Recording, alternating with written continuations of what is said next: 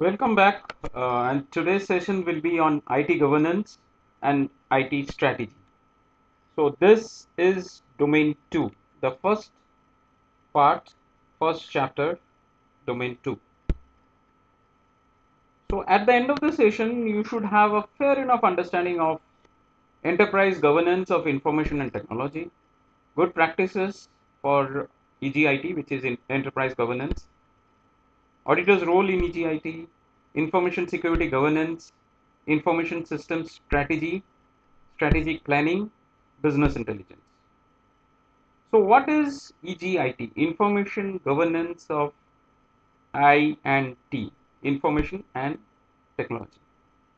Enterprise governance of information and technology. So, IT governance, the starting point for IT governance, how did it start? IT governance cannot just start on its own. So, objectives for the organization needs to be set.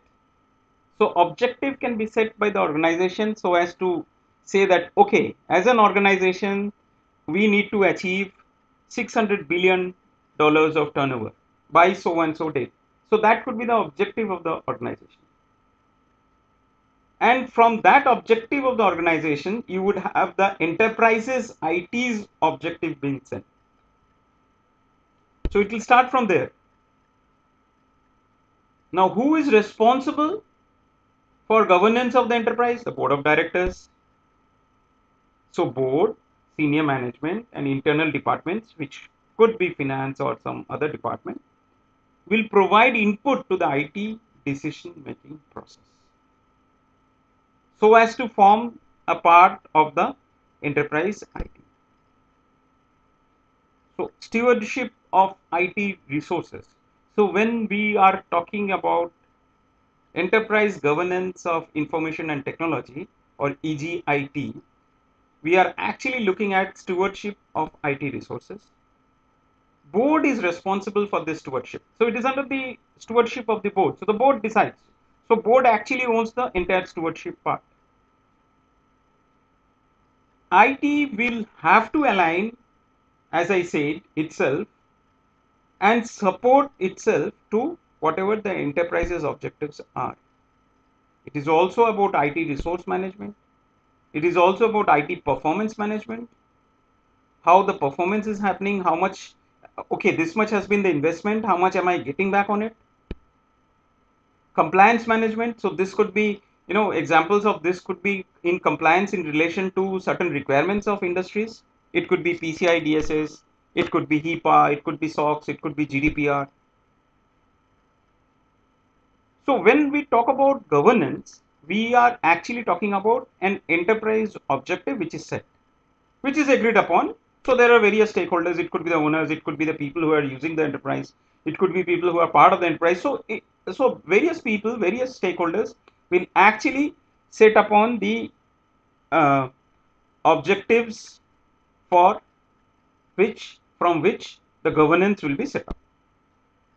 And management actually will be to ensure that they are aligned properly, plans are there, builds are there, and runs are there, and monitoring is there so as to achieve the enterprise's objectives. Again, EGIT ensures that IT delivers value. Most of the places, most of the organizations, IT could be a cost factor out there. But how much value is it delivering actually? Business is set at a level. It needs to go from this point to that point. That is where the objective of the business is. How much value is IT setting into that? What are the IT risks which are involved? Are IT risks getting addressed? So what are the good practices for EGIT? So once we have an understanding of what EGIT is, what are the good practices?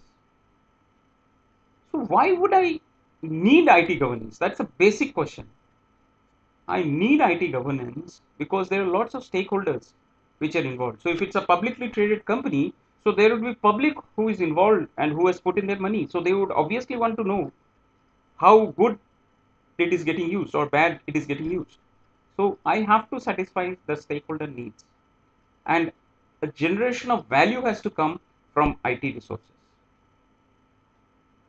Business managers and board of the organization nowadays are asking for better returns because IT investments. So suppose, for example, if it's a say a manufacturing company, it would possibly require a SAP investment out there. Now there are various modules in SAP. So it could be GRC, it could be vendor management and blah blah. So it would again depend upon the kind of returns which IT is giving, which would necessitate certain investments. As I said, IT expenditures are increasing. Regulatory requirements, which could be PCI DSS, SOX, GDPR, most, if not many, of the IT, functions or IT activities are currently getting outsourced by big organizations. So how is that happening? And how is an acquisition of a new software or a new module is happening?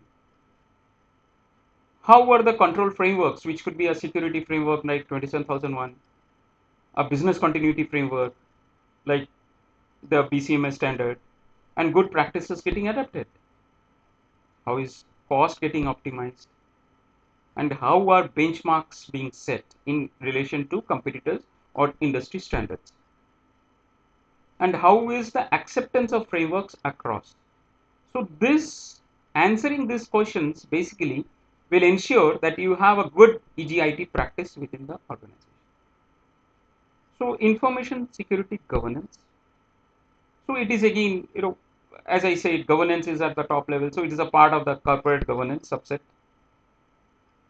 So it ensures that a organization has a proper build on information security governance framework. Needs to ensure that confidentiality, integrity, availability, and continuity and protection of assets in case there is a chance that the asset might get lost is maintained. As we saw in the previous slides also, board, the CEOs are responsible for IS governance.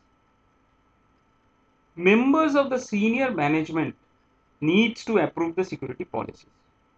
And it is always good if an organization is big enough and it has various sub departments, like HR, finance, accounts, vendor management, sales, marketing, production. So all the people from those senior management actually gets involved while developing the security policies because their needs, their IT relationships could be different. So all those people actually, someone at the top again should approve it.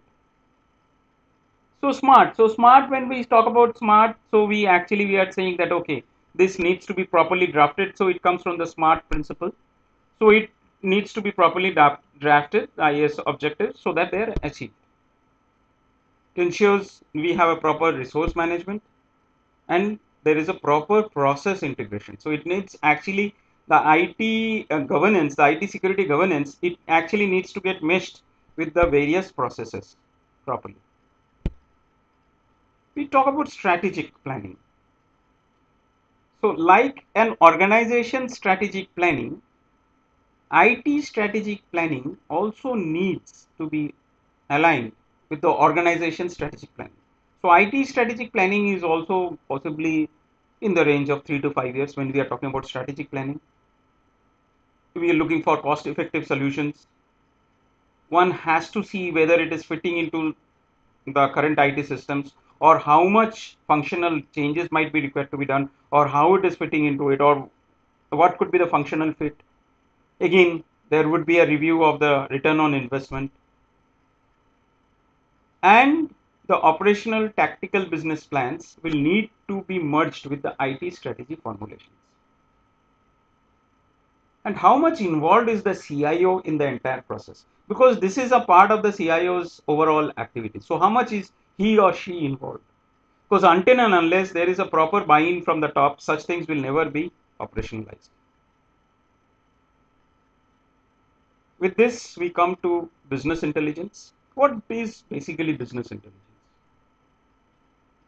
So business intelligence, as the name suggests, is nothing but collection and analysis of information to assist decision making.